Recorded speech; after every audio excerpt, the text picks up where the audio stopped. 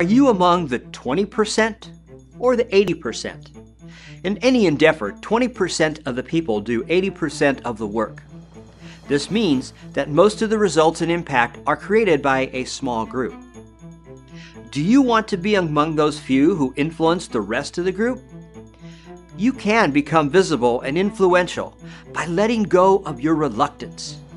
In most organizations, 70% of those who are expected to lead and influence are reluctant to do so.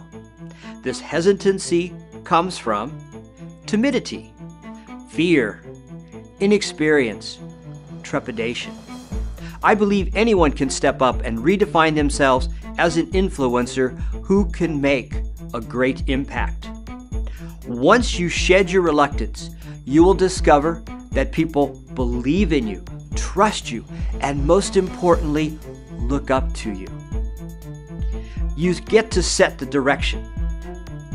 I am a leadership provocateur who assists reluctant leaders to grow in their confidence and enhance their capability.